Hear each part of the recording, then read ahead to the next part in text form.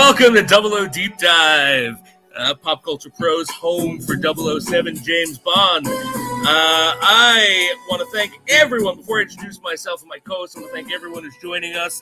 If you're joining us on YouTube, if you're joining us on Spotify, so that you can get our podcast afterward. If you're joining us live on the Facebook group or Twitter, thank you for plugging in to join us in our deep dive of Pierce Brosnan.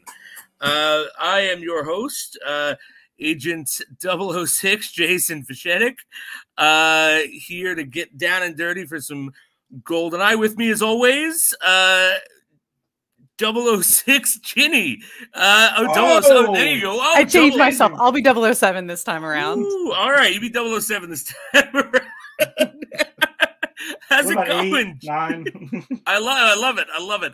How's it going, Ginny? It's going good. It's really good. How are you? I'm good. You know, it's Tuesday. It's not Monday, but it's Tuesday, and it's one day closer to the weekend. We're creeping closer to the week. I can feel it. We're almost there. Closer to that weekend. And like, I'm at work and I'm supposed to have Regents Week this week, which is I'm just supposed to be like proctoring tests, but they canceled it. And so the kids are coming for classes to take a test that doesn't affect their grade. Great. Yeah. I'm sure they're happy. I'm so happy. And like, my kids are awesome and they're not complaining. They're kind of just like, "Oh, we know it's not you, mister. We know it's the system." But yeah, so that's my week and I'm just getting ready to get through it. But yeah, with us as always, joining us, the best damn quartermaster on this side of MI6, E Branch, Ed Camus. How are you, sir? What is up, everybody? What's going on? Can't wait to talk about like some more good Bond again. Yeah. After last week, with Jimmy Bond. So I'm glad we're back to James. Oh my gosh. Sort of. We called Jimmy a lot. I went a week without remembering Jimmy. Yeah. And you had to bring him back a whole week. I'm really the only one who found any value in that, aren't I?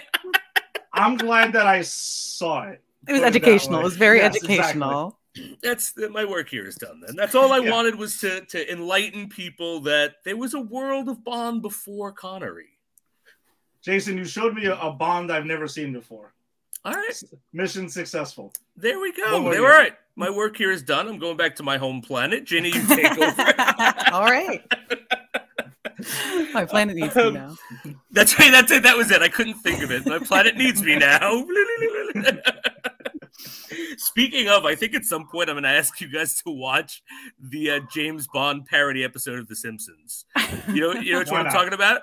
Is it it's the one with Hank Scorpio. Scorpio. Yeah. Hey, Homer, if you could kill some of these guys on the way out, I'd really appreciate it. Thanks. But that's in the future, and in the present here we have Goldeneye, our first James Bond movie of the Pierce Brosnan run, which came out in 1995, right? Ed, you would tell me that before we got on the air. Of course, we're going to talk about this at some point. Famously spurned the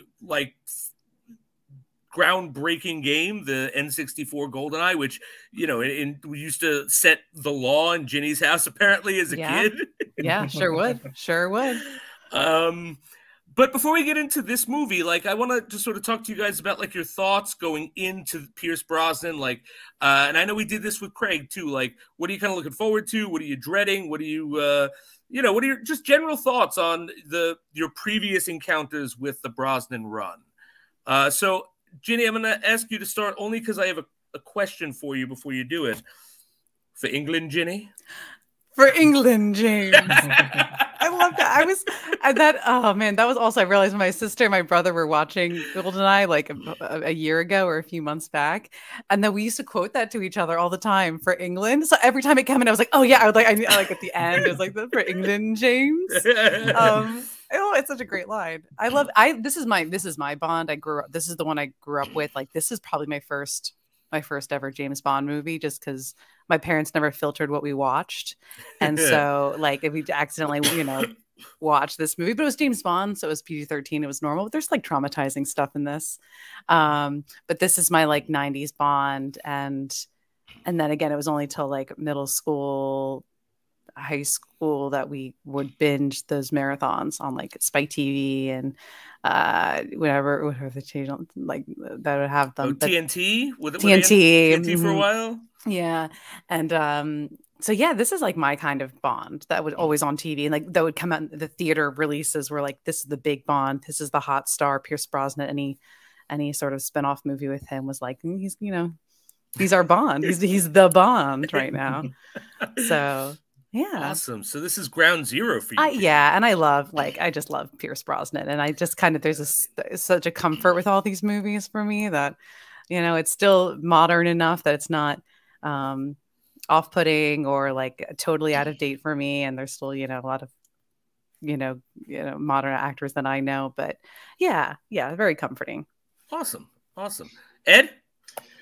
Yeah, I mean, I like Brosnan's run as Bond. I mean, like I had said previously, I don't love all the movies that he's in. This is my favorite of the Brosnan run, and I saw most of these in the theater as well. And I think I had said too, like License to Kill was actually the first Bond movie I saw in the theater, which I was way too young to see at that time anyway. But whatever. Yeah, what were you, like 7 or 8? Something like that, because I'm thinking back to my cousin. Yeah, my cousin Michael took me to see that, but it was just always like my father and his father are the ones who kind of like put me on to Bond as a kid. It was always like Sean Connery and Roger Moore, and of course I'm too young to be like really campy, and I'm just like, let's see the car and, you know, whoever's Bond, and that was pretty much the movies for me. But yeah, he was just like, oh yeah, you like James Bond, so come on, let's go. I want to go see License to Kill. Come with me. But yeah, I remember seeing this in the theater where like we were in high school, and you know, I remember seeing this and Tomorrow Never Dies, and I think the only one I didn't, maybe I skipped, was The World Is Not Enough.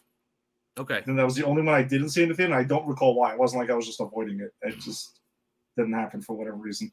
But yeah, no, I love Brosnan as Bond, though, like regardless of whatever it is. And unfortunately, I was telling Jason, I missed the GoldenEye N64 craze because I got it late. I got the system late, and everyone was already raving about it. And I know it makes no sense since I love Bond, but then I'm just like, all right, I'm not going to go look for this old game now. I'm just going to keep it moving. I'm just going to have to just deal with it, and that's it. But I wish I did. But I did say I got Reloaded, GoldenEye Reloaded, not quite the same, but, you know, try to recapture the magic a little bit. It was the moment. Yeah. Yeah, it was the moment. I had missed it. But yeah, no, this is one of my probably one of my favorite runs of Bond. So I'm excited for it. Yeah, no, for sure. So like my Brosnan, here's my thing with Brosnan. He's my second favorite Bond, and it's hard because I actually really do love Craig, and I really do. I love almost all of his movies, but I have this nostalgic, emotional connection to this Bond because he's not my first Bond. And I wasn't even that crazy about these movies when I saw them in the theater. It's kind of on rewatch that I appreciate them more. But these are but these are the first Bond movies I saw in the theater. So GoldenEye, this movie, is the first one I saw in the theater. And I remember sitting there going, oh my God, it's Bond in the theater. And I actually, when I saw this theater, I actually really loved it. And I still do. Not going to bury the lead there. It's one of my favorites. And then I saw all of them afterward. Of the Brosnan era, even like Die Another Day, and I think Die Another Day might be why I kind of like disengaged from the franchise for a bit. And I don't actually hate that movie. We'll get to it when we get there. I just think it's kind of ridiculous, and I'd kind of gotten like sick of this incarnation of Bond at that time, but it had nothing to do with Brosnan. And I think like even if I wind up hating every movie but this one. He'll still be my second favorite because I just love him as Bond. Like having nothing to do with the story of the movie he's in, he just for me embodies that character in a way that like even in some ways Connery doesn't. Okay, I feel that. Yeah, I can see that. Yeah, because he's got. No, go ahead. I'm sorry. No, I'd say this could be our Batfleck for Bond because we both love Batfleck. But we admit it's not the best movies. Right. Oh, yeah. I see. We can divorce it. We can separate the two. Exactly. And that's the thing. It's like when Brosnan's on screen, same with the Batfleck stuff. When he's on screen, I'm there. But when I think about it and he's not on screen, you know, that's not in this movie, but other movies, that's where it kind of gets dicey. And I'm kind of thinking of Die Another Day, because outside of this one, Die Another Day is the one I've seen the most of this run. And I think, I don't know, maybe it was on cable a lot and I just caught it, or I don't know why that was it, but I've seen that way more than I should have. So it's like I do not actively seek that one out, or like even if that's on TV, I'm like, I don't need this right now. I don't need it. Every time I hear the title, I picture him like surfing on that wave thing, and I'm like, oh my god, what the hell was I thinking? I cringe every time. Yeah, but Halle Berry's awesome in it. Yeah, she is. Yeah. But all right, so let's dive into Mission Goldeneye. And I'm gonna start this off differently. I was kind of inspired last week. I forget which one of you said it, but you said something that inspired me. And like 20 minutes before I got on, I had this idea. That's why I didn't run it by you. So we're workshopping here, guys. We're workshopping. But someone had said that the Radiohead Spectre, the only reason it wasn't chosen to be the Spectre song was because it wasn't written for the movie. Right? I think I had found that because I was actually researching it while we were on. Literally in the middle of the show, I was researching it because I had to know. So, which sort of begs the question, like, so well, not begs the question, but sort of says that all of these songs are written for the movie. So I want to start off talking about the song Goldeneye, but before we talk about if we like it or not, I'm just going to read a couple of lyrics, and I want you guys to tell me what the fuck this has to do with the movie, okay? Sure. I'll do my best. See reflections on the water, see him surface in every shadow. On the wind, I feel his breath. Goldeneye, I found his weakness. Goldeneye, he'll do what I please. Goldeneye, no time for sweetness, but a bitter kiss will bring him to his knees. And it goes on from there. You know, I could read more, but you guys have heard the song. So what does the song have to do with the plot of this movie? You say that, and I started this movie going, I love this song. This is like top 5, top 10 Bond songs for me. And because all of the Daniel Craig songs have like great lyrics. They tie into the plot seemingly, like even that last one. I was like, that Billie Eilish song, you got to give it kudos because it's very much his relationship with Dr. Swan.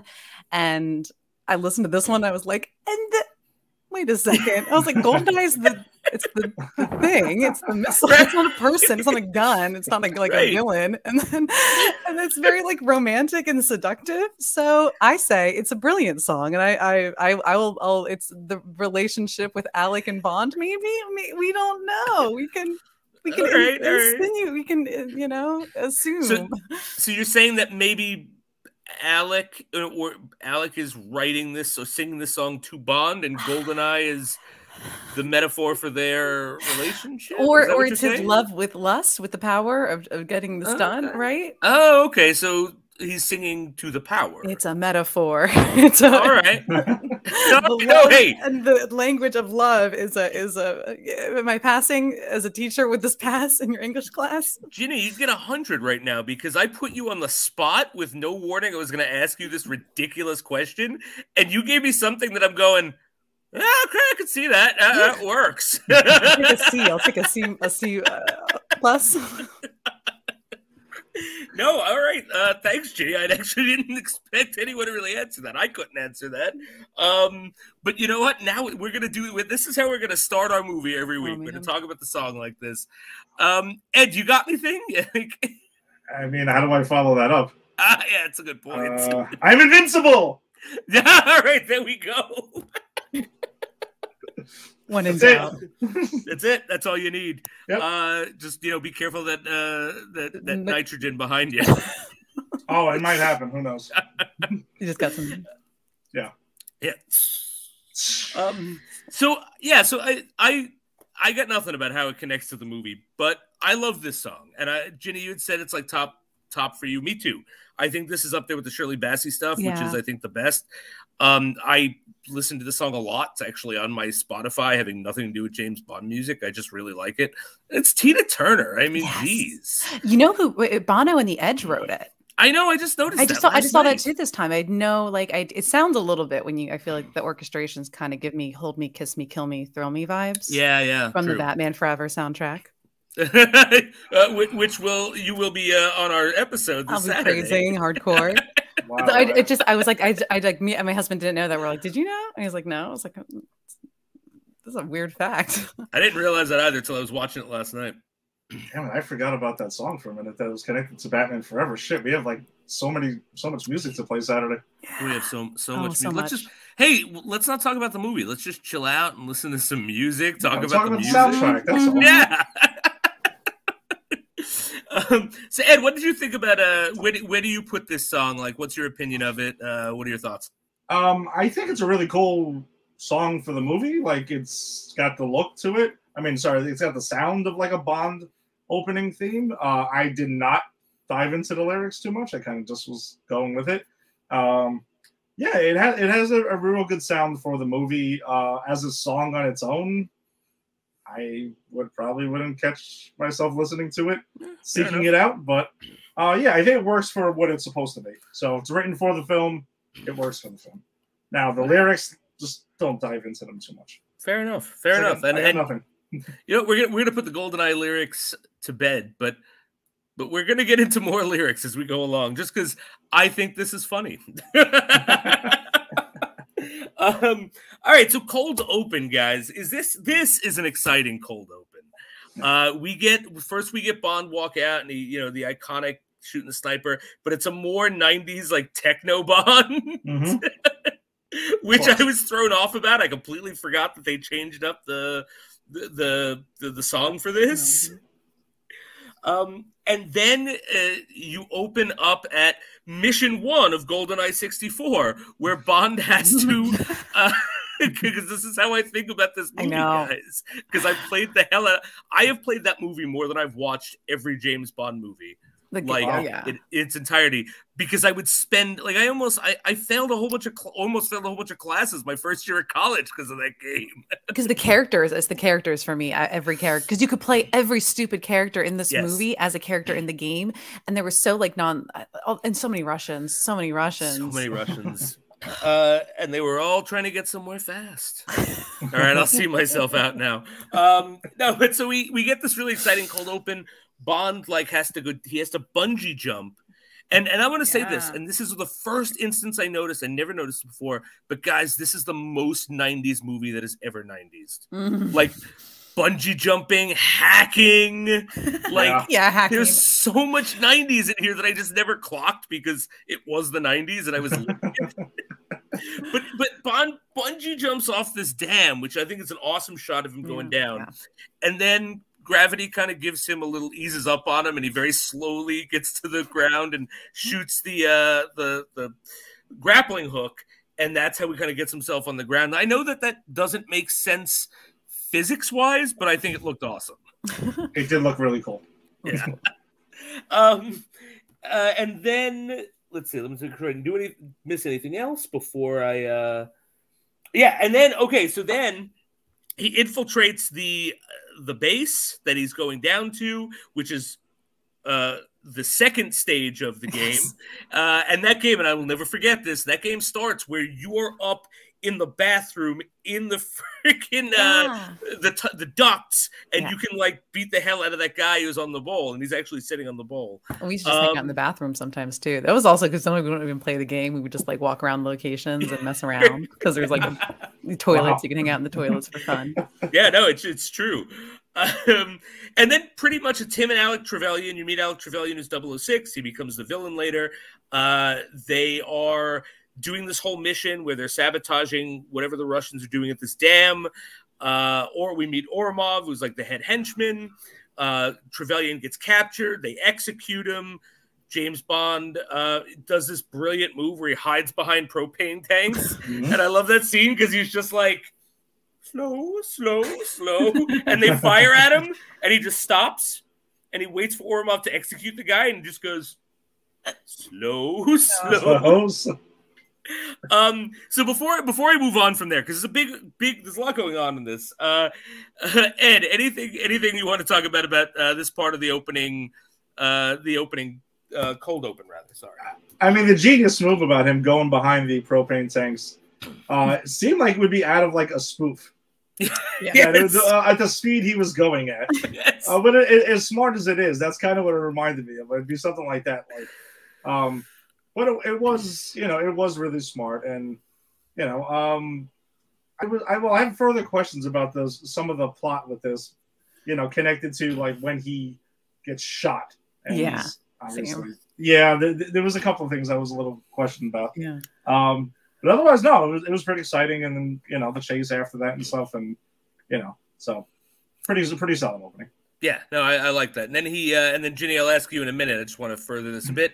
And then he does this thing where he sort of gets to the conveyor belt. I know because there's a conveyor belt that goes outside, which I never actually questioned why, but there is. And he throws himself down, fires a whole spray of bullets, rains hail upon the Russian soldiers, and then does another physics-defying thing where he catches this plane, where he literally drives a motorcycle over a cliff and dives down, and somehow, despite the fact that objects fall at the same height or the same velocity, regardless of weight, and that thing was heavier, so that Bond would have more wind resistance. There's no way he could catch up to it. He catches up to it, pulls it up, and flies to safety while the dam blows up. Ginny, how did you feel about that? You know what? I remember, I don't have this as like an iconic opening for me in a weird way. There's like too many other moments in this movie that really have my attention that I'm like, oh, and remember this from this, you know, this experience, you know, this fight scene, this moment. But the opening, I was like, I forgot he bungee jumped off of, that's like the first thing. Yeah. And I was like, what a great way to like, you're jumping into a new Bond and a new life. And that's pretty cool. And that also is just like, it's such a good stunt. It's on film. It's like old 90s. We don't have, I mean, yeah, Marvel's very CGI based, but we don't, this is a stunt. That's like a proper stunt happening. That's really cool. I really love that. It makes me want to bungee jump. Makes me want to try it once in my life, maybe. Awesome. You know what? It makes me want to be there to see you do it and buy you a drink after. I know. And me screaming, not looking cool at all. Down. No. Here's the thing. You look cool no matter what you look like because you have the nerve to bungee jump. If you said to me, Jason, I'll give you $10 billion and a genie like that will grant you 3 wishes. If you bungee jump, I'd go, nah, I'm good. I'm good. Thanks. Wow. Yeah, Ed, would you bungee jump? Is that something you like? For $10 billion that you were just saying a genie? All right, fair enough. But I mean, without the money, without the monetary thing, would you bungee jump? Probably not. I don't know. I mean, maybe if I had a couple of drinks or something like that. But, whatever. I'll do anything. I'll puke afterwards, but not. I wouldn't plan to do it. I've never done it, so. But if it just happened, we're all going bungee jumping. You want to come? That's how I've done some things. You kind of just roll with it and be like, "Hey, listen, whatever. We're bungee jumping. Let's go. Let's bungee jump." All right, we're doing this now. We're Goldeneye in this shit. We're Bond did it in '95. I have to do it now. So this cold open before it moves on, it gives us the first Q branch item because now we are in. I think this is like prime gadget Bond, like even more so than Roger Moore and Connery. This is where the gadgets are, and we get that grappling hook. Mm-hmm. Which I thought was very Batman. It's probably the most understated thing he has, like gadget-wise. Gadget-wise, yeah. So I just wanted to point that out there before we get to the credits. So the intro, the credits, it's pretty much like, it's Brosnan shooting, and there are women. I literally just take notes because these things are like fever dreams, so I just take notes. And then women dancing, and then there's fire, and some of them are blowing smoke out of their mouth. A gun comes out of a woman's mouth. Yeah, right. Yeah, the gun comes out of the mouth, and there's the 2 heads, and please just kick in here because obviously I'm just. If I was to tell somebody to watch a Bond opening that just kind of is like a generic Bond opening, what you would imagine a Bond opening is. This would be it. This is it. Yes. Like, just watch the GoldenEye opening. You kind of got the gist of what a Bond thing is supposed to be, It's along true. with the ordering a drink and saying, Bond, James Bond. The opening, you got this is it. Baccarat. I agree. Baccarat. We get the Baccarat on this. Yes. I agree. This is your quintessential Bond opening. Yeah. I actually do like that they're destroying the statues of the old Russian oligarchy. I thought that was interesting, and you're dancing on the chain and sickles because this movie is kind of like a sort of like what trying to bring the franchise back to the Cold War. Yeah. You know, so I like that. So what you guys think of the, so Ginny, what'd you think of the opening? Because Ed has pretty much succinctly told us perfectly what this opening was. So now it's your turn to follow him.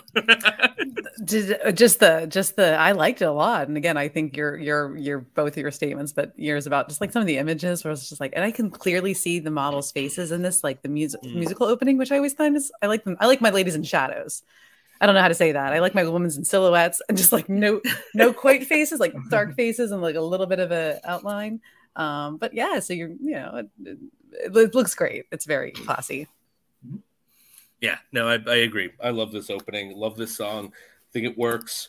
And then we get right into the movie. And guys, 16 minutes into this movie, you know what happens? I clocked it last night. 16 minutes. You know what happens? Him and the psychiatrist get it on. Yeah. Oh, yeah, sure do. They sure do. They sure do. 16 minutes of this movie and Bond's already knocking boots, guys. Like, we didn't see this in the Craig run. Craig had very little sex in his run. And you know what my husband said? My husband was watching the last like 30 minutes of this movie and he goes, this must be the only movie where like Bond sleeps with only one girl, like one Bond girl, because it doesn't do with Xena. And I go, he's so wrong because it's his evaluator. He seduces her. That was really funny. And I'm going to argue, and we'll get to it, but he doesn't have sex with Xenia on the top. No. But he gets her off. Yeah, Yeah, when we talk about her, there's a couple of weird things. Yeah. Oh, man. Yeah. Like, there's some weird stuff. Like, and this, guys, this is a very horny movie. Yeah. Oh, yeah. It is. It really is. Like, this is like one of the horniest James Bond movies. Visceral. Yeah, no, right. Because that's what I wrote down. The fighting, some of the combat stuff, and some of like the intimacy. I was like, I just the breathing on each other. Everyone, everyone. Sean Bean is too. Everyone. Yes. No. Yeah. Well, there's that scene again. We'll get to it, but where Sean Bean he sexually assaults Natalia. Yes. Yes. He's awfully rapey. It's super rapey. And I forgot about that. I just like, why do that? But like Sean Bean, because power. Yeah, he knows he's gonna. I think it was more revolved around that. I don't think it had. It's a Bond. Because he just Bond. It's a way to dig at Bond again. Mm-hmm. I agree because he says like I can. We share everything. I have everything he does. I think it's more of a possessing something Bond did. Yeah. But it still doesn't make it okay, and still makes this movie very horny. Very much so. So he passed his test. He passed his test. What was the test? Driving? I think it was a psych evaluation. Psych? Yeah. Which he very clearly should have failed because what he does during the psych evaluation is race Xenia on the top. Well, yeah. And like every time the psychologist says, "Hey, maybe you shouldn't drive this fast," he goes faster. And then at some point he pops out champagne from the car, and one could only assume they imbibe and then he drinks and drives before they go back to his hotel or wherever they are to get it on. I mean, he even tells her at one point something like that. Oh, something about this is, and that's the next girl over there, referring to Xenia. Yes, really? Right. Yeah, she said. I forgot that she says, I like to go as fast as the next girl, but maybe this is a bit too much. Right. And then Xenia shows up and she's doing that crazy Xenia look. Like she's got crazy eyes, you know? Yeah. I've dated people like that. It's crazy. Crazy and then she's like, "Who's that?" Well, that's the next girl. It's like, wow. Like, is this negging? I've heard that term. Is this what negging is? Me, probably. I guess. Like, oh, you're with me now, but that's who I'm going to be with next. Isn't she hotter, you cow? Like, I think she wasn't putting out all the way, and so he was like, "All right, well, what about her?" And then she's like, Bond. But I love it. Can we talk about the music, the weird music that plays during this car chase? It was very goofy. And not what you're gonna, it just came from. Yeah. I agree. And I'll tell you something, and maybe this is because we just finished, this is on the heels of the Craig run. There are some things where I'm like, wow, that's weird. Right. Yeah. And so I agree with you. The music was strange. But there's more quirky moments, like comedically, right?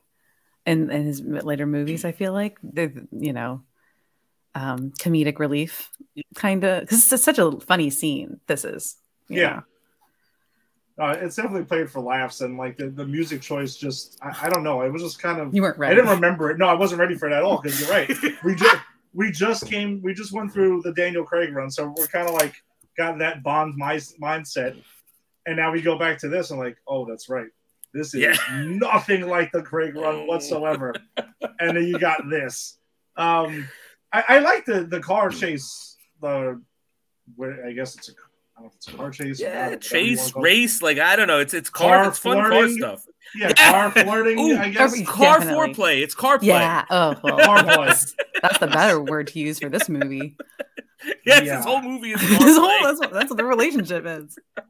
The whole relationship with Bond and Xenia Onatopp is car play. I guess we'll call it that. It's all car play. Yep. So speaking of Xenia Onatopp, let's get into her because she's in this movie a lot. Yeah. We get her like in the first 15 minutes of this movie, and I think she dies because, of course, hashtag spoilers. She dies. Mm-hmm. She dies like very close to the end, like in Cuba. Mm-hmm. She's like maybe the second to last person to die, like Sean Bean being the last. Oh no, you know what? That's not true. Boris. Boris is the last. Boris is the last. It's her, Sean Bean, Boris. It's because he's invincible. He is invincible. I love that. So what are I love Ngachi's in so much of this movie. She's great. And 90s Famke Janssen is right up my alley. I love her. House on Haunted Hill, Faculty. I just watched Rounders the other night, and she's in Rounders, and she's X-Men. X-Men. Yep. I miss her. Can I tell you, this is my first introduction to Famke Janssen, the actress, and I loved her in this. I love Xenia Onatopp. I just think she's so sexy in this, like in a way that I don't think Famke Janssen, the actress, is. I think Famke Janssen's gorgeous. I'm not like, but there's just something about her portrayal of Xenia Onatopp that it's just like, it's just so, again, horny and sexy. And like, I'm like, scary. Wow, I've never seen that from her again after this. Yeah. But Ed, you wanted to get into a bunch of things with Xenia, so why don't you start us off on our Onatopp talk? All right, so let's get on top of this.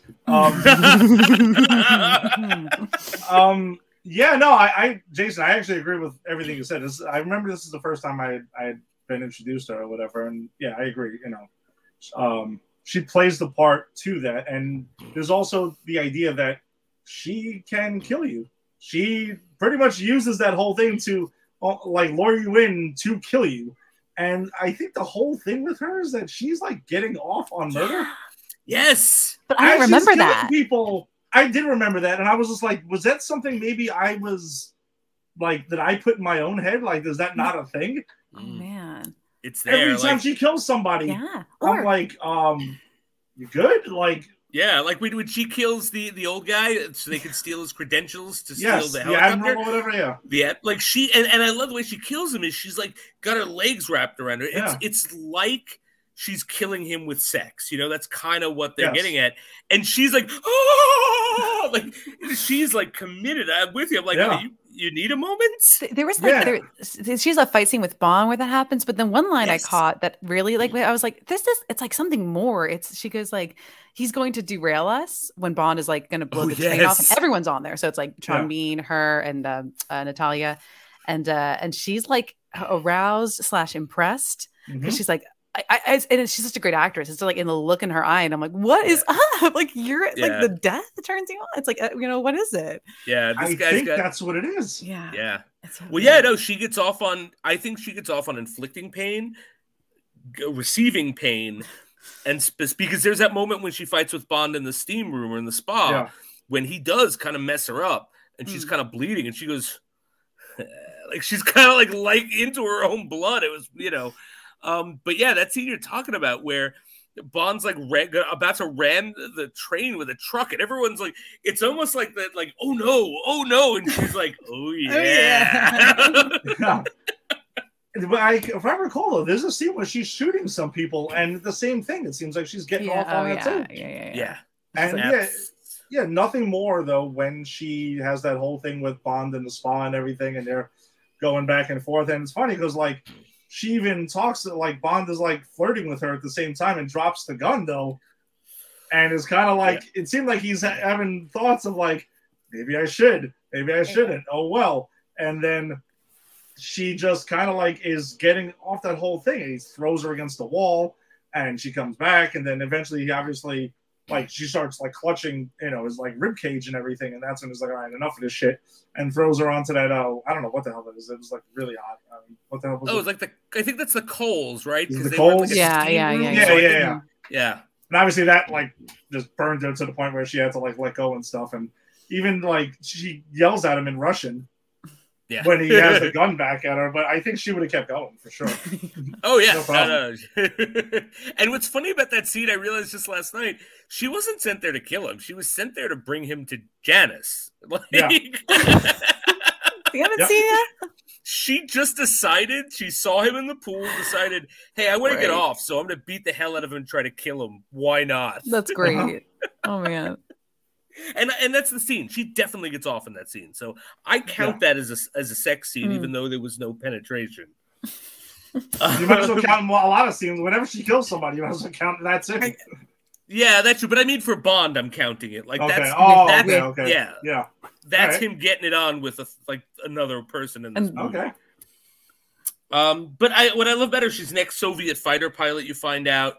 I like that she smokes cigars. I thought that was awesome. Yeah. I think because this movie definitely has the undertones of we want to give you guys the audience a classic Bond feel with kind of a more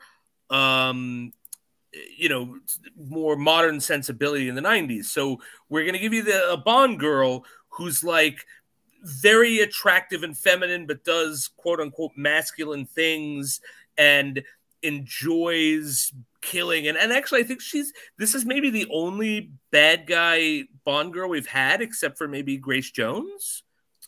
So far, probably. So far, right? Like a real good villain like an action sort of henchwoman, right. And I think even Grace Jones at the end of that movie, the View to a Kill, I think she helps Bond. Like I think, this might be the only Bond girl that never has the redemption moment, and she just dies a villain. Yeah, no, she was trying to kill him at the last time we see her too. So yeah. So, and I think this is like the 90s going, all right, so we're going to give you that, but we're also going to call Bond a misogynist dinosaur and give you a super strong female villain who is very sexual in a weird way, but hey, it's the 90s, right? And, I think it works. I was watching it last night thinking this is possibly one. I mean, I'll weigh in later on, but it's possibly one of my favorite Bond girls in the series, like of the whole series. Yeah, mine too. And then we'll talk about her death since we're doing character by character. What'd you guys think about her death?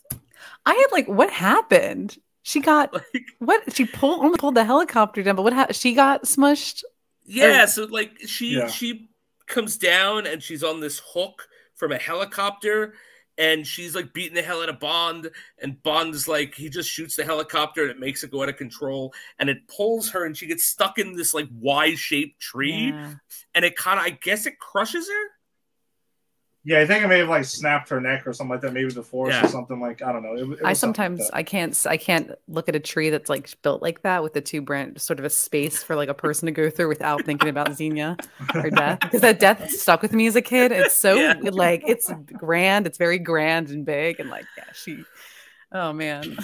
Do you stop and you go, let's say a little prayer for Xenia, rest in peace, Xenia. Rest in peace was on the top. You served your country. You were an enemy to our country. Enemy to our country.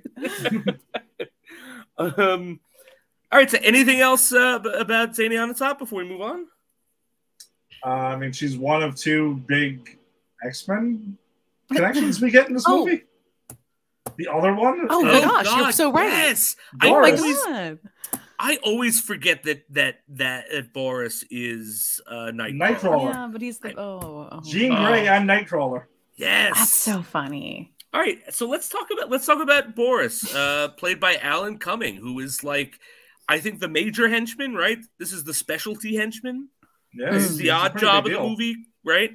And of course, I said it's very 90s, so his thing is a hacker. But he's like a sexually frustrated, rapey, creepy hacker, which was like a big thing, like a trope in the 90s. He's like a has it gone away? I'll say he's like a bit of a oh my gosh, what do you call them? Like not you guys, no, you're not but like Lordy, what do you call them? You know, like right winger, you know, like not crazy like red pillars persons. Yeah. You know? Oh, yeah, like a QAnon person. Like like Yeah. but they're like super misogynistic, like sleaze bags, and they're like, you know, super nerdies. That was really, like, I forgot about, he was like kind of like a little pervy, yeah, incel, like an incel. Incel, that's it. Yeah, he's an incel. Like, yeah, with his codes and his whole thing that he does, like putting the whole what the hell is it? It was like a character on his screen. Yeah. Yes. Yeah, and then like the like the Natalia. Yeah. Natalia. Who's our second Bond girl. We'll get to her in a minute. But yeah, they work together, and he's putting those, like, he's a dick because he's like a computer genius hacker, and he like locks her out, and he puts these stupid sexual like riddles, you know, and like what was the only one I remember? It's not this one. I forget the one. What's in front of you and can open doors? Knockers. Knockers. Oh. Is that his henchman thing is riddles, kind of like, you know what I mean? What's his little like gimmick? He's like a shitty Z-list Riddler. He is like, you know, it's again, Jenny, you said that you saw like connections to this in Batman Forever. There we go, shitty Z-list Riddler. I mean, wow. He's an A-list Riddler in Batman Forever. Oh my god, he just went there. Shots fired. No, I'm just, I'm kidding. It was the joke was there. Or am I? I don't know. You got to grant his PT to find out. Hey, sparring only until Saturday. Then the gloves come off. That's right. Love taps. Exactly. But yeah, we also get, let's see. So Boris, like who wants to take us through Boris's journey? I'm talking a lot, but which one of you guys want to take us through Boris's journey? Anything interesting you want to talk about? You want this one? No, I just his death. I was just thinking about because I remember that's how he goes because he says that's his catchphrase. Yeah, I remembered his catchphrase and stuff, and I'm gonna be honest. That's all what I recalled, like going into this. That I remember about him, the whole stupid Invincible thing. But I don't know. He's just a hacker who's talking about all those codes and things like that. No one can break my code or whatever. And I just feel like a lot of the computer talk, when you look back on it now, just seems very vague. In a lot of movies, you're like, what are you talking about? You're just making up passwords that no one can figure out. You're really good at making up passwords. What the fuck are we talking about right now? What a time the mid 90s were when people really didn't understand what hacking or computering was. Yeah. Like. Because in a lot of movies, it's like, yeah, I'm a hacker. It's like, what does that mean exactly? I'm in the computer. Got into what? Yeah. Well, so I tap the computer keys really heavily and dramatically, and then I'm on the internet. Oh. And they mentioned the internet at one point in this movie, and I'm like, wait a second. Is that a thing yet? Yeah. I had to think back to 1995. I'm not sure. That was just around the time when it was like becoming mainstream. When I remember when we were in high school, I got AOL. Yeah. You know, and that's when you had to pay to talk to people, and now I would actually pay not to talk to people online. So look at where we've come, you know. But yeah, I think again, this reflects it. This is the 90s, hacking, computers wherever, the internet's taking over. And then I think my Boris scene, which I find so inexplicably weird, is we see him lure Natalia in after she escapes the whole destruction of the base, which we'll get to when we get to sort of the plot. And he lures her to the church. She gets taken. He must know they're going to kill her. And then at the end of the movie, when she shows up, he very genuinely, with glee, goes, "Natalia, you're here!" And he goes to hug her. It's like, and it's very surprised that she strikes him. It's like, dude, you set her up to be killed. You don't know that? Yeah, that's true. That is a pretty weird thing because there's that thing at the church. She was angry at him, right? Wasn't she like pissed? Of So maybe course. he was mad at a mess, and maybe being like, oh, maybe she won't know it was me. I mean, but like he was there when Xanaionotop showed up to abduct her. Like, I just found it to be a weird moment. It is a weird moment. Or was he trying to shoot his shot again? Like, was he just trying? Right. Because they had like a weird banter. Like, she seemed to be like the only friend at work that is your age. Let's be friends. Right. Well, here's the thing. She was very polite to him at work. Polite, yeah. And he, in his incel mind, thought that they were going to get married because he's such a nice guy. Sure. Why not? And then his hacking comes to an end. He's the last to die, and Ed, what is his last line? I'm invincible. And then like the cold liquid nitrogen, which I love that death, pours all over him. I don't even know why this cold liquid nitrogen there. I don't care.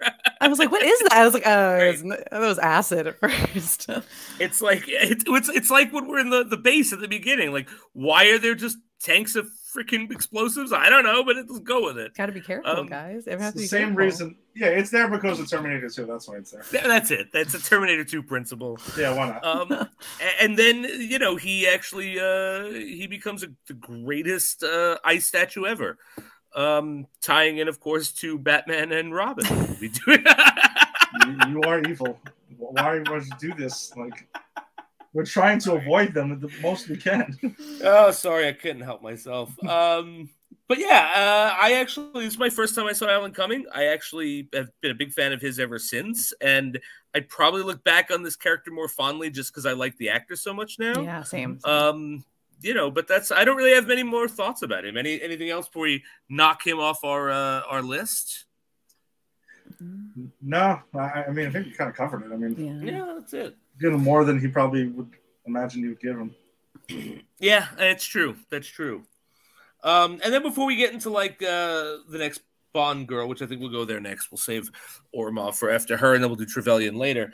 But I just want to talk a little bit about the scene where we actually meet M for the first time. Judi Dench is M, right? And this is we talked about like how weird it was getting her again in the Craig series. So, so Ed, you're the one I know you had the biggest kind of misgivings about her remaining. Yeah. So how was it seeing her now in her first outing as opposed to like literally just watching her Craig run not too long ago? Like, do you see it more fitting, or what's your feelings about it? I think it was a little weird at first when I was just like, oh shit, that's right. This is when Judi Dench started as M. And yeah, I don't know. It was almost just like she was still kind of like green at the role. And like we see like how much shit she's been through by the time we see her like in Skyfall, even though I know this isn't technically continuity with Skyfall whatsoever. But yeah, she's more of a seasoned M at that point in the Daniel Craig run. But it was really cool to see her and her whole thing. Like, she doesn't fuck around. She sets the tone pretty quickly with Bond when they have that meeting in her office. And just like, listen, something like you're a misogynistic like dinosaur from the Cold War or whatever. Yeah, a relic from the Cold War. Yeah, she shuts him the fuck down immediately. Yep. And I'm like, look at M, like setting the fucking boundaries right here. Like, here you go. Like, don't. It's just like, and she also tells him, like, I'm not scared to go send you off to your death. You think I'm like, a bean counter and stuff like that. Like, nah, you can, but obviously as the way out, just like, listen, by the way, just don't die. Right. Yeah. I'm not saying I want you to die, but if you happen to die, then oh shit, oh well. Right. Like, I'd like you, if I had my choice, you'll come back, but if it's you die or I don't send you on this mission, you're dead. Exactly. And she keeps that, though, throughout her run. Yeah. Whether it's continuity or not. Yeah, for sure. Ginny, thoughts? I disagree with what he said because I like had flashbacks to watching post Skyfall and just hearing about like sending someone to your death, or like I have no qualms about doing that. I was like, oh my gosh, that's so great hearing kind of like just that a little. Again, it's not totally continuity, but and also the idea that you also made a good point that she's not seasoned, and she's not because she's almost like, I don't like you because I know who you are and I know what your past is. And that she's also still like him and the other agent, they're talking to her and she's getting like confirmation about something from the two of them, like almost like an approval, like, or like, and what was that again? Okay. Like it's sort of like she wasn't totally, I don't know, like educated in what was going on, what the previous situation was. And she was kind of getting like some feedback because that was kind of interesting too. When you realize, oh, she probably got promoted or, you know, stepped into this role while he was still active. Yeah, there's two lines though where they confirm that too, because even Bond says something to her in that conversation, like, "Oh, you know, your predecessor kept XYZ, right. The cognac right there." Yeah, and then the other, I can't remember the other character's name that he runs into otherwise, and he says something like, "Yeah, here the new M is a woman now." Yeah. Oh yeah, that's right. That's right. Yeah, so they confirm like she's just new to the job, so yeah, it's kind of cool to see that. And I do love that line where he's like, your predecessor kept the cognac on the shelf, and she goes, I prefer bourbon. Like, she shuts him down at every... He's like, I'd like some cognac. You'll drink bourbon, Bond. You'll like it. I also love this line. I clocked this line actually only because we just got done with the Craig run, and I wanted to get your thoughts on it. With the other guy that she's talking with, Ginny, that you were talking about. Like, it was Bond, the other guy. I don't remember his name either. But he's saying, like, he's being real sarcastic about what she's doing and her choices. And it's one of those, like, she hears him. And she says, if I want sarcasm, I'll talk to my children. Yes. Yeah. Yeah. I remember that line, too, which is... Yeah. Like, does she have... they're never mentioned in the Craig movies, right? No. I don't think so. I feel like there's something there. Or I assumed. I mean, I just assumed. Like, because did she say she was married? I think so. Her husband. That's the thing is I don't remember anything about, and we just watched these movies. I don't remember anything about her personal life except for when Bond keeps breaking into freaking apartments through the series. Yeah. Wedding ring? Did she have a wedding? I was like, I think she had a husband. Something like small. Something gave me like a husband, like a Mr. M line, and then I was like, does she have kids or like where are the children? Or I don't know. Yeah, so I thought it was just interesting. Again, it's not continuity, so it doesn't matter. But it just struck me because I heard it and I was like, I never actually pictured the Craig M as a mother. No, me neither. Yeah. Yeah, well, Jason, we've always talked about that. That I've said that. Yeah, this having Judi Dench come back in a rebooted Bond. For me, it's just like when you reboot, usually you just clean the slate and that's it. Like everyone's gone, whether you like them or not.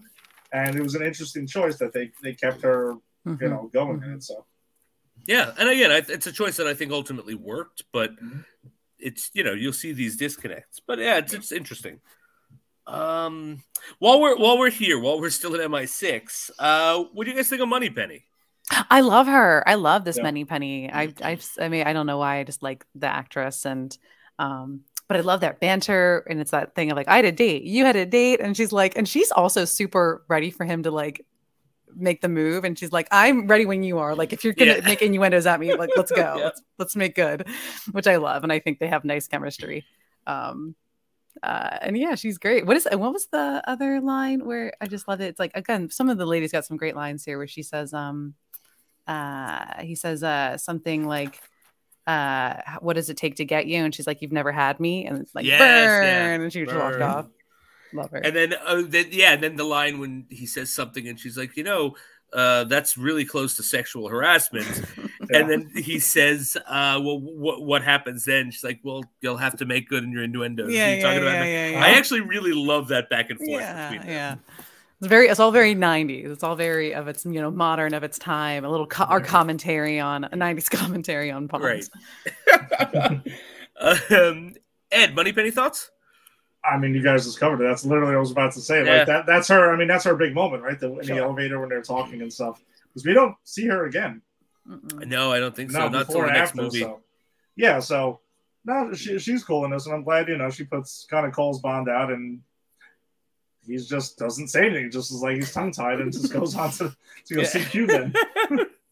I think this Bond is very much like I would say someone who's realizing that the tides are turning and cancel culture is about to happen. Oh my gosh! Like people give him such shit, and he is the character up until this point is a misogynist, is Sure. kind of an asshole. You know, like we'll see it when we get to the older stuff. And like women are just mouthing off to him, and you know Connery's Bond would be like, I know. all right, to smack a woman, you know? And he's just like, okay, all right then. Yep, he's like, you know. well, I'm still charming, right? Right. Not a total creep, right? I feel like he had the bartender, like he had Danny Trejo in Anchorman. It was like, oh, Yeah. the ladies can do stuff now. You know, you gotta like get with the times, man. Oh, that's it exactly. He's like, well, I guess so. All right, I can be Bond, James Bond, feminist. Yes. All right, so then let's talk about. Let's see. Let's talk about Natalia, because I think that's the next place to go, and then we'll go Trevelyan. I don't think we need to talk about Ormov a lot. We'll talk about him with Trevelyan because they're all together. But all right, so Bond girl number 2 is Natalia, who was, as we said, Boris's like counterpart. She's a hacker. She works at the Goldeneye sort of research station with Boris, which you see later. Ormov busts in, kills everyone but her, and Boris use the Goldeneye to destroy it. She has this kind of badass moment of climbing a freaking satellite to get out of there. And she kind of gets swept up into things. But so Ed, where would you put her? Like, what are your thoughts about her as a Bond girl? Like, did you, and especially in comparison to Xenia, who is the other Bond girl in this film? Like, so what do you think? Both really, really strong Bond girls. I actually didn't recall her having this much of an impact on the film and in the plot and everything. So, yeah, no, she has a lot to do. She's not kind of just pretty face to be there and stuff like that. And I mean, her and Bond, they do something, Jason. Get it on. Which like happens twice in like 5 to 10 minutes of the film, and I'm like, oh wait, what? Yeah. And it actually brings up a question I want to ask you guys. Do you guys wear a watch at all? No. Sometimes. Okay. Do your significant others wear watches at all? Maybe. Yes. Okay. Maybe so. When you guys have sex, do you take the watch off or do you keep it on? Because Bond keeps it on. I was watching this. Wow. I did, because I remember. You don't have to answer that, actually. That was my setup for this thing. You don't have to tell me if Tom takes his watch off before sex. You can leave your hat on. But hey, but I noticed it because I remember in the late 90s, early 2000s, not this movie, but when we get to Die Another Day, like he was really hardcore pushing the watch, right? Like he was in commercials. And not in the movies so much. They were in the movies. It was product placement, but for the longest time in Jackson Heights in Queens, there was a huge, I don't even know it's still there because I haven't been there since before the pandemic, but there was a huge sort of poster with Pierce Brosnan's Bond, even after Craig took over, still hawking these watches. Really? That's funny. And that's why I clocked it. So he had sex with Natalia when they get to Cuba, and he's still, like, he's naked in bed, and he's still got the watch on. I'm thinking, did he keep that on the whole time? It's very Pat Bateman of him. What is it? Right? don't touch the watch. Making this watch, like looking at the watch while he got his arm around her so he can look at it. He holds the watch up and maybe gets a glimmer of himself. What is it, a Rolex? What kind of watch is it? Do we know? I think it's a... is it Omega? Because I thought... No, I think it's Omega. Yeah, right? I think it's Omega. Is that good? I'm not a watch guy. Like, I stopped wearing a watch when I got a cell phone. Yeah, Jerry's a watch dude. I'll have to ask him. Oh, ask Jerry if he keeps the watch on when he... If it is. Yeah, I'll ask him, is the watch good? And then I won't let him answer the question. I'll ask it, and then just not let him answer it. I'll just walk away. If anyone is going to answer that question, it's Jerry. Oh, he'll answer in 2 seconds. I don't think like, look, we can actually call Jerry now, have him come on the show just to do that, the watch sex talk, and he'll come on and give us a 20-minute lecture on it. Oh, yeah, he'll tell you the answer whether you want to hear it or not. That's right. So I like Jerry. But yeah, so they do have sex twice. Ginny, what was your thoughts overall on Natalia? Like, did you like her as much as Xenia? What are your thoughts? She's so like, and I think she's gorgeous. I think she's very beautiful. And I think I agree with you. I think now I'm looking at it, I was like, she has more to do than I remember. She's a bit sassy. She's spunkier than I kind of remembered. I thought she was very like bland, basic. Yeah, they gave her like the Honey Rider bathing suit, which I was like, we don't need to do that. That's a Honey Rider bathing. We don't need to try to emulate that again. But I think Xenia stands out to me more. There's another great line, but I do love when there's a moment when when Sean Bean's got the gun to her and he's like, kill her. She means nothing to me. And then, the big fight, they get away. But at the end, Bond's got a gun on him and she's like, kill him. He means nothing to me. Because she's like, did you really mean that? And he's like, I was just calling their bluff. And she's like, oh, laugh, laugh, laugh. But I like that she did a call back to it, which was super cute. So, yeah, I was like, but she's fine. She's not going to rank in my worst and she's not going to rank in any of my bests. Yeah, I agree. She's very middle for me. I think she has some really good lines, but I think she also has some really bad lines. So like, and I'll get to the line in a second. Let me catch us up to the plot. So when last we left our heroes, Xenia Onatopp brings Bond to Alec Trevelyan, which we find is still alive. He's Janus. He's 006. He's a Cossack. He's evil. He knocks him out, and inexplicably, like if I were really 006, I would have knocked James Bond out and then put a bullet in his head. Like I wouldn't have done this elaborate. I'm going to tie him and this woman hostage up in the plane that Ourumov stole. Thank God. To sort of like blow them up, like and set it so they have about 15 minutes to escape while the missiles go out and come back. And like, I mean, look, it's a hand wave, cool James Bond action scene, but look, bang, bang, you're done. Why not disable the parachutes and the ejector seat? You guys are really thinking about this. I mean, disable the parachutes. Jenny, that smacked me in the face. Well, I just watched this movie before we went on. Okay, I've been trying to do that so it's fresh in my mind. Right. And I don't know. This is the first time I've seen this movie a bunch of times, but this is the first time it stood out to me, and I don't know why. I guess because we're like breaking it down so much, and I'm like, wait, what the fuck? There's parachutes and. Oh my God! Did he want to make sure they were safe when they escaped? I mean, what the hell, man?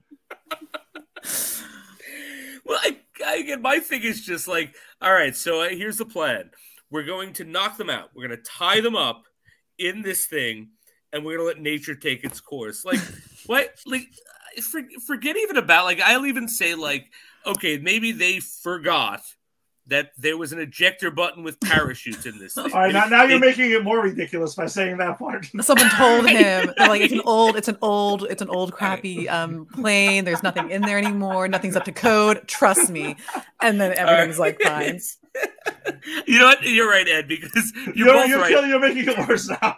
Because in that scene, the way like the ejector seat button is literally by Bond's head. Yes. Because he just goes bang. He wanted them to get out. I think he was playing with them like a mouse and stuff, like cat with a mouse and stuff. That's the only excuse I can come up with for that. It's the only thing you could do. But then, so him and Natalia get arrested, and this leads to one of my favorite scenes and stage 5 in the game. Where you have to escape from this interrogation, which, by the way, one of maybe 3 levels, because I got crazy into that game where I was trying to speed run levels to open up different cheats or whatever. Yeah. And I opened up the invisibility cheat by speed running this level. You had to do it in like a minute. It was insane. Really? Oh, really? Again, I told you, I've played this game more times than I've seen all 26 James Bonds cumulatively. Oh, wow. But so they bring him in there, and it's actually a really cool scene where they bring one of the ministers of defense from Russia, and Bond is like, they've got Bond and her because it's a spy and a collaborator is what they, fairly think. And the Bond and the defense minister start arguing, and the worst line that she has is, "You boys you're acting like boys with toys," and it's like, what? Yeah, it's like... I cringe when you say. I cringed when I was like 6 years old when I watched the movie for the first time, and I'm cringing. I cringe now. I cringe, and I hope I think they almost say it again. They say it like twice, and I'm like, don't say it again. It's Bond calls back to it later. Yes. Yeah, like don't do that. Yeah. It's like, this is not a poorly written movie, but that's the worst line of the movie, hands down. It's not good. No. But then that scene I think is super cool, where like you think the Russian government's gonna try to put the screws to Bond, and he's like, all right, no, we're gonna investigate this fairly because that sounds plausible, you know? And then Ormov comes in and like executes him. So that brings us to Ormov, which we'll talk to a bit about just very briefly, and then we'll jump to Trevelyan and the plan. Ed, any thoughts on Ormov? Besides the fact that he completely boozes it up on this whole scene where Bond is like trying to catch him in the tank. And I'm sorry if you were going to say that, but I'll leave it to you. I'm sorry. That's literally all I had to say about the guy, honestly. Like, and by the way, I want to say I love that whole tank. It's not a car chase; it's a tank chase. Tank right? chase. Yes, my favorite. Yeah. Really, like really 5 or 6 in the game. And remember, from the moron who didn't get to play the game, I assumed when I was watching the movie, I'm like, they probably had so much fun playing this in the game. I'm not even kidding. It just crossed my mind. They had a blast. I gotta go find an N64 and buy the damn cartridge for like. I'm pretty sure it's like way too much money now. And now it's like $100 now, which kind of annoys me because I used to own it like a couple of years ago, and I sold it on eBay for $50. And man, I should have just held on to it. I could have gotten $100 for inflation. It. Yeah, hold out, man. Yeah, that was my standout moment for the guy. How drunk was this guy during that chase? He just keeps sneaking them in, and I'm thinking to myself, I'm like, well, I guess if I'm getting chased by a dude in a tank, I'm probably gonna be fucking paranoid as shit. Right? I don't want to get wasted in the back seat. Yeah, I think he outdrinks Bond in this movie. I think he does. Definitely. Yeah. Every time you see him in that chase, it's flash. Yeah. Wow. Yeah. He's just because I don't even say how much drinking does Bond really do in this film? 1 martini. Yeah. Right. No. Pretty light.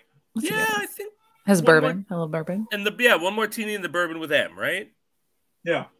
I think that's it. Oh, and the champagne in the beginning. And champagne. Oh my gosh. Okay, forgot. All right, actually, he does. All right, that's kind of what drinking it. No, he still outdrinks him during that whole car chase. I agree. The tank chase, because listen, he plays the role of like this slimy villain that's there, and he does it well, and he's a damn drunk. So that's it. That's all I got on him. Yeah. Ginny, any Ormov thoughts? No, again, I just look every time I look at that man, I just think, and if I ever saw him in anything else, I think the video game, because that is like they have the actor faces and the likeness is really good, and that's yeah, I'm there with you. So many Russians. Ugh. Speaking of the video game, so that leads us to the train sequence, right? Which the next level in this is escaping the train. But I think that this brings us to where we're talking about Xenia being really turned on about the train. Bond crashes the tank into the train, gets in, and has this whole standoff with the villain, who is Alec Trevelyan, 006, we said, whose plan is to... this is like... I'm going to say this is a Fight Club plan. Because his plan is to use the Goldeneye to destroy all of England's records and send it back to the Stone Age while also robbing banks. So it's like Fight Club plus the heist. But that's the Fight Club. And it's funny, Ed, because you didn't know I was going to say that, but you sent me this thing. Ed texted me about like trying to change the ending of Fight Club to show that like the government wins. Oh, no way. Yeah. Like they arrest him and stuff, and like they win in the end. And I just saw it's funny because a friend of mine sent me that article, and I know Jason, I love Fight Club, and I know you do too. I love it. And I had to send it right away. I wanted to ask you right now: were you thinking the Fight Club plan before you read the article a couple hours ago? 100%. Like it's in my notes. Like last night as I was watching it, because I didn't remember. I remember the Goldeneye. I remembered like the Goldeneye.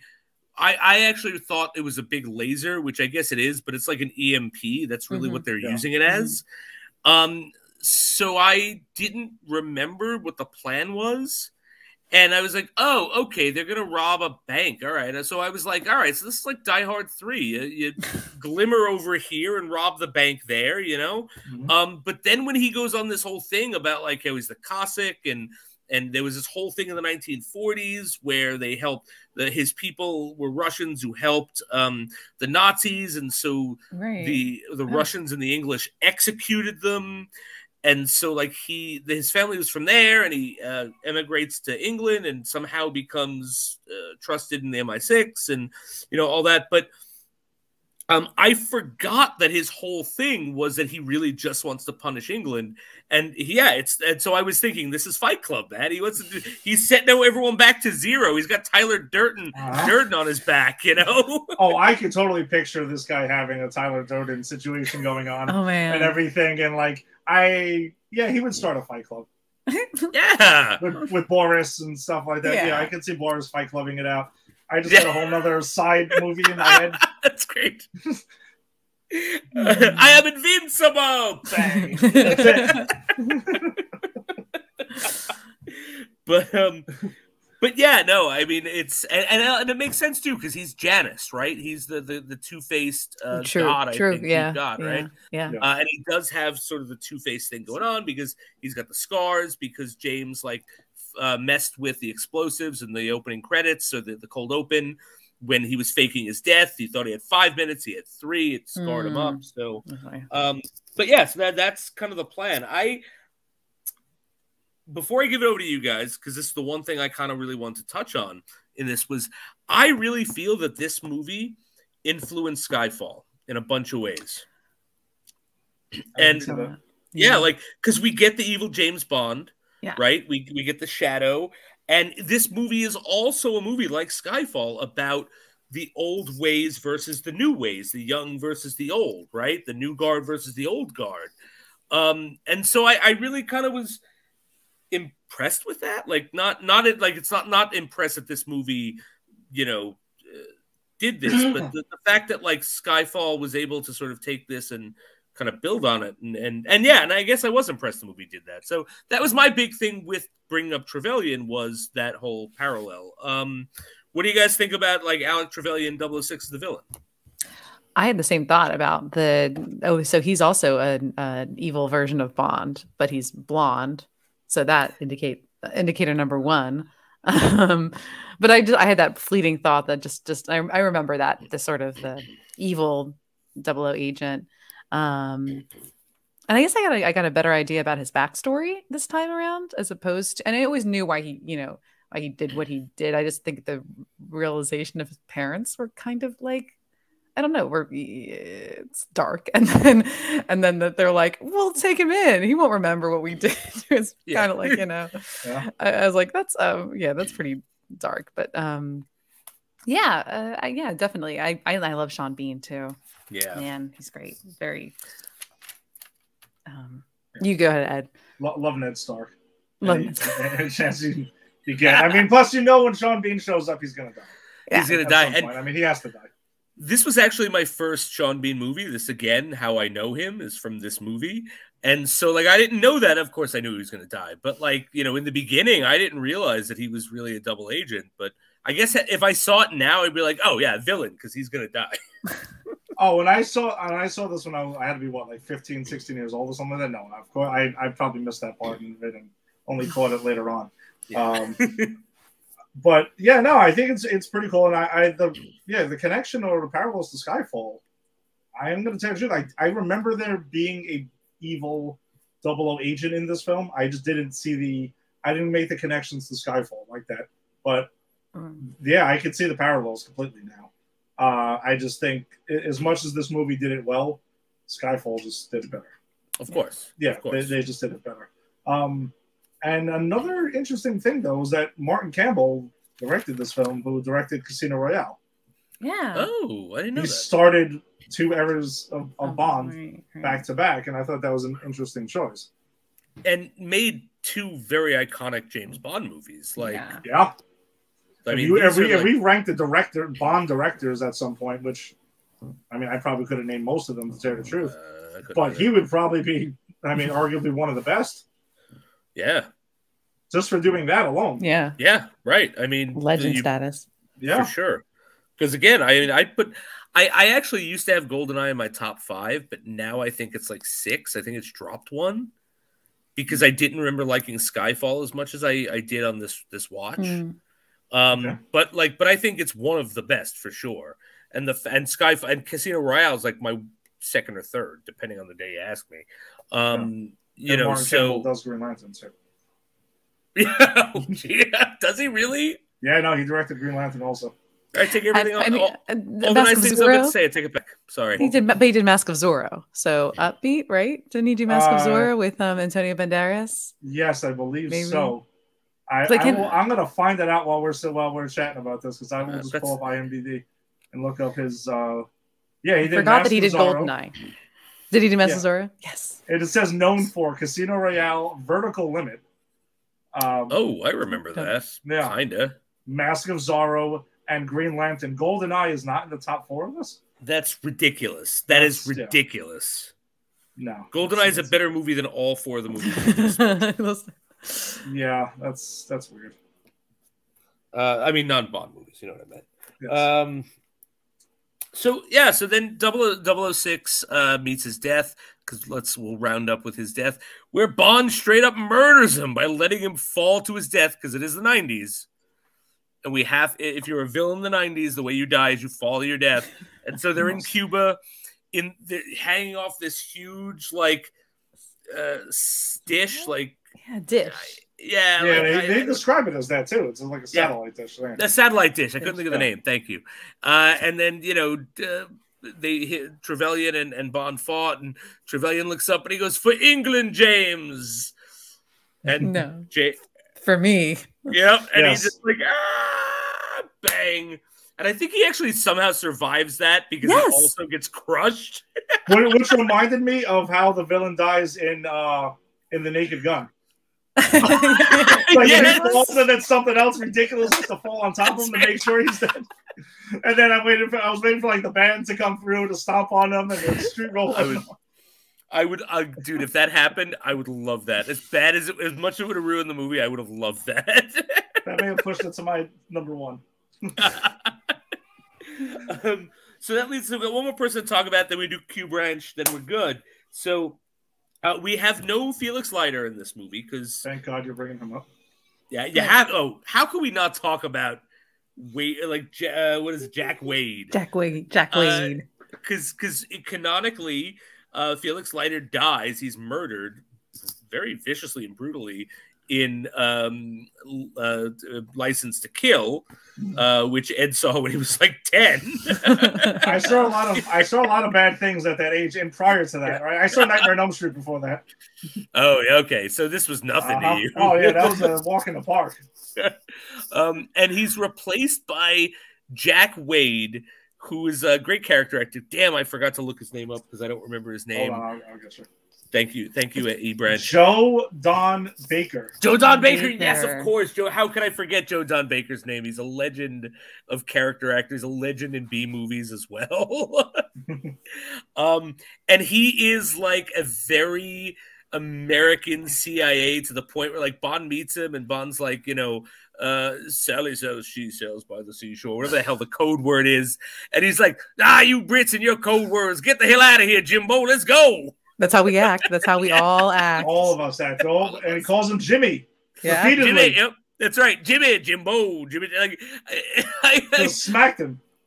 Oh, it's ridiculous. So, how do we feel, Ed? How do you feel about Jack Wade as our new Felix Leiter? Because he's in these movies. I believe he's in all 4 of these movies, if I'm not mistaken. Pisses me off. It pisses me off that it's not fucking Felix Leiter. This is what we've got. Do you think it was a choice though, creatively, or do you think it was because they were actually trying to canonize some of this? I think they would. I'm sorry. Go ahead, Jenny. Is he in the book? Is Jack Wade in the book? At any of the books? No, it's just Felix. Here's the thing: is the License to Kill is not one of the books. Right. So as far as I've gotten so far, Felix Leiter doesn't die. He loses an arm from a shark attack. More from a shark attack. Huh? He loses a whole lot more from a shark attack. Yeah, it's true. And like becomes like a Pinkerton instead of CIA. So the character changes, but he doesn't die. So, and even if he does die, I don't think it's like, I don't think we ever get like Jack Way. Like I think this is like, hey, you know, it'd be funny if we showed like Americans how Europeans see them in the 90s. Yeah, that's kind of what I got from it. But I don't know. I was just like, this is like, I just kept on thinking to him, like, I'm just going to call you not Felix Leiter. Yeah. That's who you are. You are not Felix Leiter. And at the end of the movie, when he's like, yeah, I'm going to go take your car, which, by the way, the Bond car, as much as Q hypes it up and talks about all these awesome gadgets, not one of them is used throughout the film. Like, it's literally just for that, which annoys me because I'm all about the Bond cars in each of them. That annoyed me. But yeah, he takes the car, drives off. Oh, yeah, I'm going to go get some backup. I'm going to go get the Marines. The Marines show up at the end to block Bond. So you're like, what are you? Yes. What were you guys? You?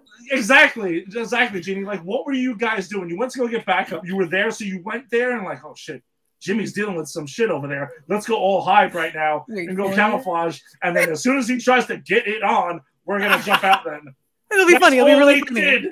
Yeah, they're like, it's gonna be really funny if we block him because we know this dude can't help himself. And we're gonna do it, then. But I think what they don't tell us is that Jimmy Wade, or whatever his name is James Bond's sponsor for sex addiction. Yes. That's really when he was there. That's why he was like, look, Jimbo, we've never been here. You're under the CIA's. You don't even know what the alphabet is to say CIA. No one has ever been here. This is an unsanctioned mission because I'm here as your sponsor to make sure that you do not have sex again with another Bond girl. You got me, Jimbo? Even though you've had sex with this one twice already, but we're going to stop. That's enough. Yeah, you got away the other times, but I'm going to stop you this time. Yeah, I don't know. I just think he's kind of pointless. He's just there. Yeah, I agree. So, I like that Joe John Baker is here, but his character doesn't do much. Yeah, I agree. Ginny, any? No, that was it. I was like, you're not Felix. That's right. And I remember he's in the other movies, and he's just like the lead. I think we don't have a Felix ever. We don't get a Felix in any of Pierce's movies. Not right? We have Joe John Baker. Joe John Baker. Which again, like the way Bond makes him prove that he's actual CIA is making him show his ass tattoo of a heart, which I found so weird. It was a flower. It was a flower that said monkey. Oh, it was a flower. That's it. Yeah. I don't know what. I just wrote ass tattoo. I didn't write what it was. I mean, that does cover it. That does cover it. You don't want to look. No. And I guess so. We'll do Q branch, and then we'll do whatever finishing thoughts we didn't hit. So Q branch. This is what I clocked. We had the grappling gun. We have a whole scene with a very, very elderly Desmond Llewellyn, I believe, reading cue cards. Really? Oh. Yeah, I think I actually did watch a behind the scenes thing where it kind of showed he was reading cue cards. No. Whatever. The man's a legend. The man played Q in like every movie until he died, and he was in his 80s. You know, he died. He was in his 80s. Do you guys know he died? Car accident. Really? Oh, wow. Yeah. So it's not even like, oh, he died of old age peaceful. No, that motherfucker was hanging on to the very end. Yeah. Gone for another 10 years. Exactly. Playing Q. He would have been in the Craig era. I'd have been okay with that, actually. Yeah, me too. Yeah. But we get the leather belt with the repellent cord. We get the X-ray document scanner, which I don't think, does he use either of those two? No. He uses the belts, but he doesn't use the. Okay. He used the belt to swing. That's right. Oh, that's right. Yeah. I'm sorry. No. Yeah. Yeah, he doesn't use the scanner whatsoever, though. That was another, just like the car, apparently. Yeah, right. It's cool, but not for you, Bond. And then he has the pen grenade, which comes in it's a huge thing. Yeah. Like, you know, you click 3 times, and then it's armed, and they show that it actually can blow like a whole human torso up, and he uses it at the end to like escape the Trevelyan's plan, and you know, pretty much he's the thing that kills Boris at some point. That was a stressful scene. I'm not gonna lie. When he's clicking, yeah, Bond is staring and staring because it goes on for a while. Yeah. Yep. And I like that with Boris, we forgot to mention it, but they set up his like weird pen thing. Like he does it a couple times throughout the movie. So when it happens with Bond's pen, it's like, oh, that works, man. That's pretty freaking smart. Yeah, it does. Well, when what about when Q shows him the pen though, and he blows up half the torso, and he tells him like, "Don't say it." Don't say it's like the writing's on the wall. Well, yeah. And it made me actually think of the song too. When I was like, I was like, oh no. Yes. And by the way, one of the quippiest Bonds we've ever gotten. Yeah, so quippy. But I loved all of it. It all worked for me. I don't know. I dug it. I did too, because Pierce Brosnan sells it because he's so goddamn charming and good looking. And then Q's lunch. Yes. I'm counting that as a gadget. Yeah. I thought Bond was going to try to take a bite out of it. He was just staring at it, but I thought he was going to be like, I did too, right? Him and Q do not like each other. I wouldn't be surprised, like, 007, that's my lunch. Oh. Just watching him.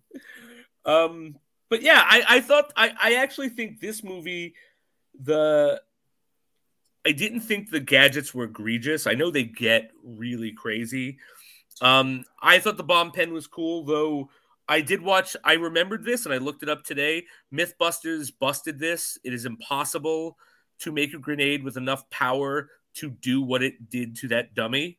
It blows a hole in it, but it's not going to completely destroy the upper torso. You can find it on YouTube, actually, the clip of that.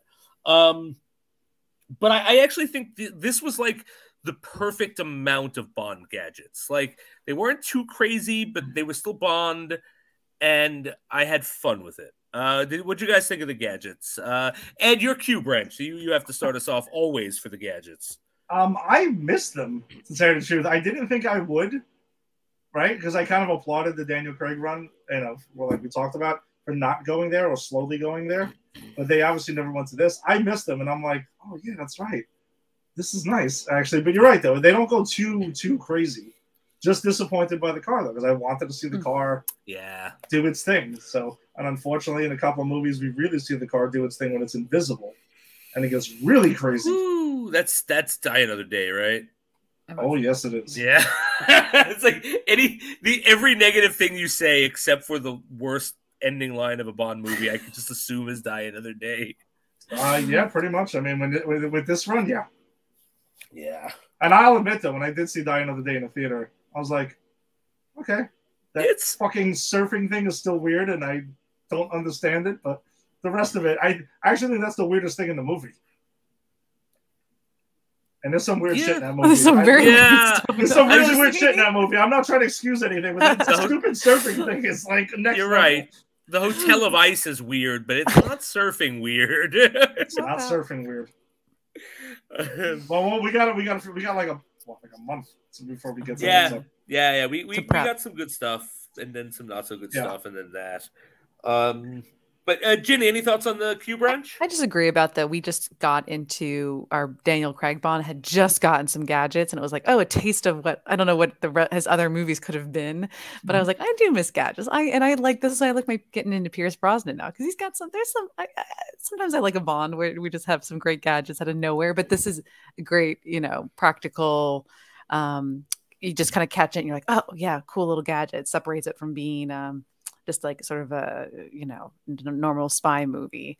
Just get a little high end gadget. Yeah, no, for sure. And again, I think the gadgets are just well placed. It's not too much. Yeah, it's not a jetpack, although that stuff's cool in the Connery stuff. It just wouldn't have worked here, but you know what I mean. Not too much. All right, so I figure we can do some closing thoughts. So let's do anything that we missed, because I actually do have one or two things I want to talk about that we missed, and I'm the host. So I can only imagine that I must have missed a couple things. So, Ginny, did I miss anything that you really want to talk about? Any scene that you want to focus on? Anything at all? I just, I love the banter between Sean Bean and Bond. And I just think that's kind of I think I really do like him as a villain because he's very grounded and he's not hyper. And then I also love there's a scene with Minnie Driver that I always almost forget about. Yes, God, that is Minnie Driver. And a crazy Russian accent to stand by your man. And he tells her to leave and she gets angry. And she walks off. I love her so much. And there was one thing we talked about his one-liners, and the one thing that just made me think of like Austin Powers was when I don't know why, but Xenia gets when she dies, and he's like, she always liked a good squeeze. And and he looks to Natalia and is like, well, she always liked a good squeeze. And I just imagined him keep going, and it was like, okay, that's enough, Austin. The one callback to like I had a very visceral like, oh, Austin Powers flashback. But no, this is great. Like good hand-to-hand combat and the fight scenes. I'm going through, but you go ahead. Awesome. Ed, did I miss anything you want to talk about? Any points? No, we hit everything, but I actually want to echo what Ginny just said. Yeah, I think the fight scenes were. I want to give maybe Brosnan more credit than I recall, because he's pretty badass and can handle his own. Because we all gave Daniel Craig he doesn't go to like Daniel Craig levels of like being rough and brutal, but he definitely could kick some ass in this movie. So I thought that was pretty cool. It was more than I recall. Yeah, no, for sure. I agree. Like I always think of him as more of a suaver Bond, but he also like will kick some ass, which I appreciate. Yeah. Mm-hmm. I think the things that I wanted to just sort of touch on was Robbie Coltrane. His character is the Russian ex-KGB guy, Valentin. Yeah. Thank you. I think that gives me my favorite line of the movie when when Bond is talking to whoever it is that sets him up with Valentin. I forget who sets him up. And he's like, yeah, he's ex-KGB, walks with a limp. And he kind of like, oh, Valentin. Oh, you know him? I gave him the limp. I love that line. And I love how he gets Valentin to help him. And I love Robbie Coltrane. I think he's a cool actor. Mm-hmm. And I love that he comes back in a couple of these movies. Like we see him again. Mm-hmm. So I like that. And then my big takeaway for this movie is I really felt that they were really trying to bring this movie back to what the franchise was, because this was right after the Dalton run, which they went super dark and they got a lot of flack. Not they lost, and we'll talk about Dalton. There's upsides, there's downsides, but I think this is them trying to kind of marry like the spy feel of the Connery movies and sort of the comedic stuff of the Roger Moore stuff. And so my equation is Connery plus Moore equals Brosnan. And I think it's interesting that this is the first one to bring it back to the Cold War since like since From Russia with Love or Thunderball, maybe. Like they leave the Cold War stuff behind, and this is like, okay, the Soviet Union's fallen, but there's still some Cold War stuff, which I think is cool.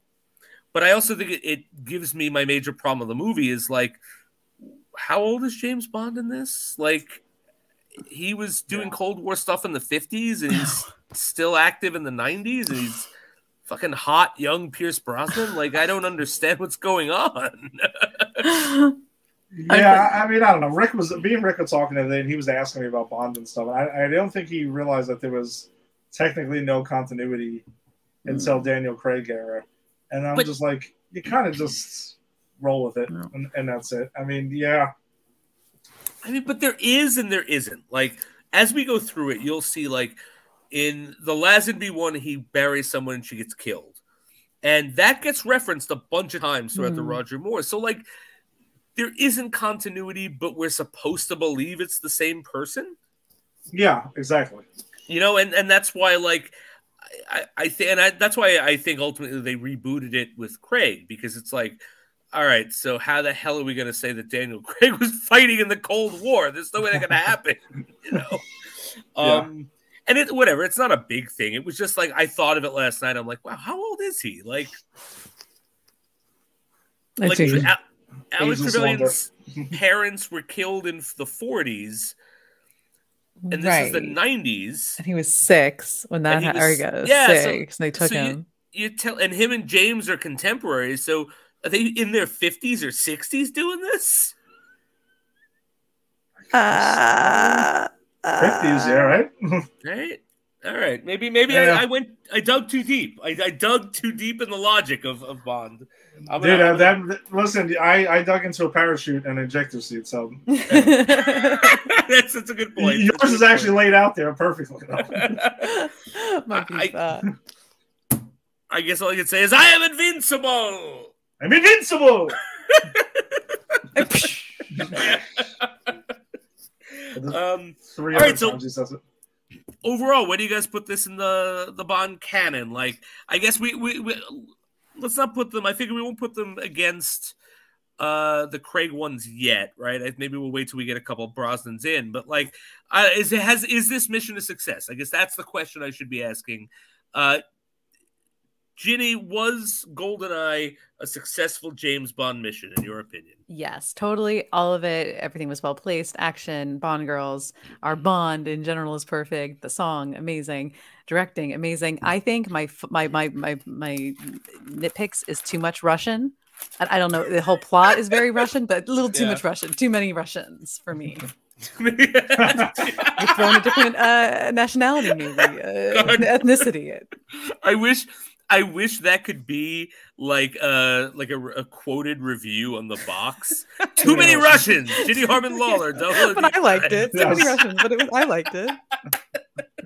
Awesome. So it's success. Ed, was this a successful outing for Bond? For Jimbo Bond? For Jimmy Bond? Jimmy Bond. Very successful.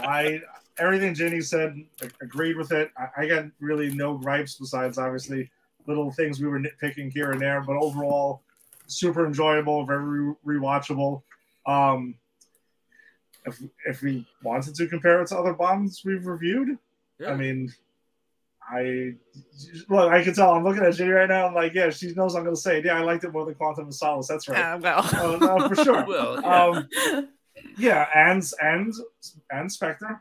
It's better than both of them easily. Wow. Then it gets tricky. I can't say above Skyfall or Casino Royale. You compare the Casino Royale and GoldenEye, it'd have to be, but I don't even know where I'd rank them. Yeah, that's where it gets a little tricky. No, well, I think I put those two above, but it gets tricky with this or No Time to Die. Yeah, that's where I'd have some trouble deciding. Yeah, that's a tough one.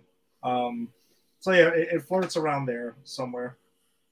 So I guess slightly ahead of middle of the pack for what we've done so far. But I know it's my favorite of the Rousing Run. I'd be shocked if I watched another one of these and said, yeah, this is better than GoldenEye. Yeah, same here.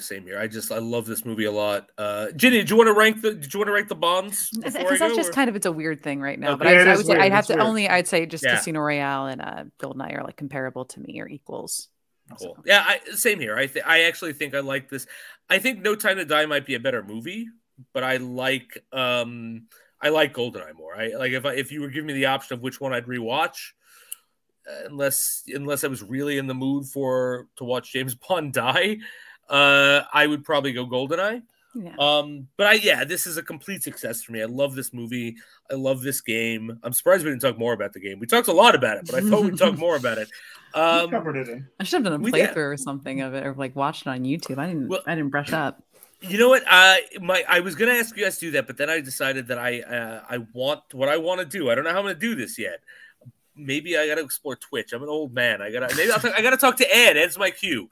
But I want to find a way to include everyone in the PCP family who is interested to do a live televised tournament of it. No, I've just got to find a place where we can no, I'm going to fail too. I haven't played this game in forever, and I will insist stupidly with playing with an old school Nintendo 64 controller, and those things are so needlessly complicated that I don't know if I remember how to use them.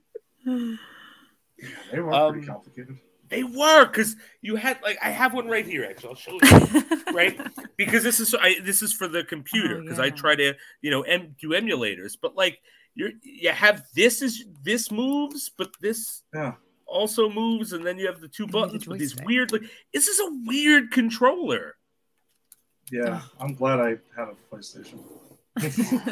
Yeah, I mean, damn Zelda, but because that's why I bought it, the N64.